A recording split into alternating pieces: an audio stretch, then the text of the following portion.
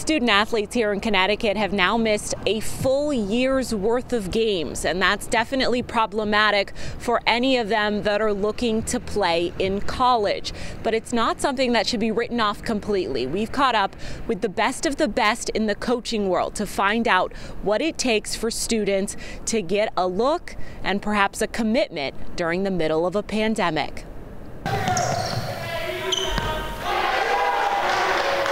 It doesn't look or sound the same, but slowly high school sports are returning to Connecticut. The modifications, a small price to pay if it means getting to play the sport you love. Some student athletes are taking to the court or ice for the first time since March of last year.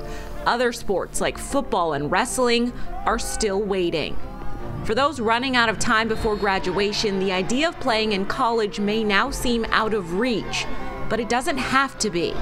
With the pandemic, we missed the actual part where you actually can sit in the stands and watch somebody play. The reality is you have to be creative and you have to take your future into your own hands.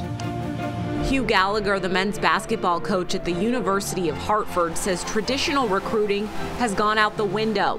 Players need to sell themselves and think outside the box. There's going to be limits on scholarships. There's just is. And that's the hardcore reality of all schools. The more you're proactive, the better chance you have. Prep school and junior college are viable options for those who didn't have any potential landing spots after the end of senior year.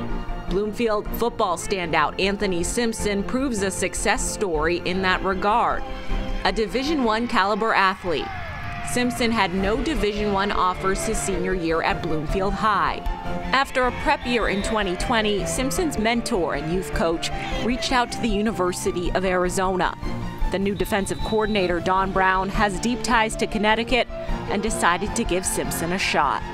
In a year where many college coaches can't travel to see players in person, word of mouth is crucial. You know, the hard thing is if things don't open up, like you don't know the people, you know, they don't understand your culture because they don't get a chance to visit and feel it and see it. You know, there's been a handful of coaches, you know, I get 2 or 3 texts every day, a couple phone calls a week, you know, just asking how he's doing, you know, as a kid, not even just as a player. You know, they want to know these kids because they're not going to probably get to meet them until June or July this summer, hopefully. 7-footer Donovan Clingan of Bristol doesn't lack interest from college coaches. Over a dozen Division I programs trying to coax Clingan to their school. But when it comes to making a decision, that isn't so simple.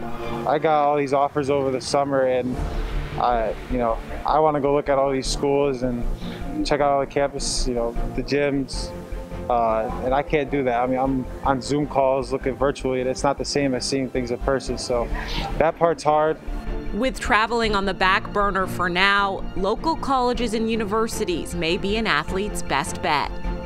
At the end of the day, you want to represent the school, the community, because Hartford matters to us. Our tips for student athletes looking to get back in the game. Consider a postgraduate year of high school or a well-coached junior college program. Network with those around you. You never know what connection will pay off. Utilize social media and video to sell yourself to programs that can't watch you in person. And continue training. Even if you can't play your sport right now, the hard work never stops. For student athletes right now, it's important to remember we're all dealing with the difficulties of the pandemic. We have additional resources listed on our website for students looking to play at the next level at fox61.com.